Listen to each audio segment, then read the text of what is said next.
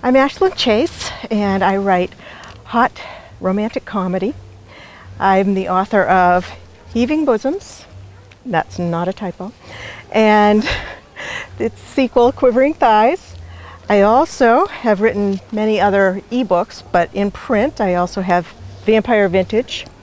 As far as what I write, I have a tagline that's, where there's fire, there's ash.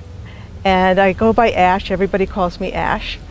And it's pretty appropriate, because as much as I love comedy, I always write hot, and it's no fun if I don't. It's no fun to read as far as I'm concerned if there's no sex in it.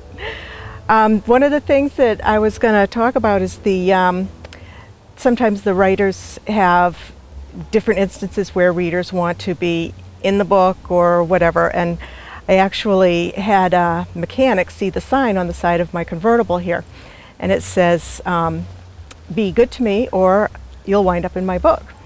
And so he said, "I want to be in your book, and I was going to pick a fight with you." And I said, "No, you don't need to pick a fight with me. You can be in my book."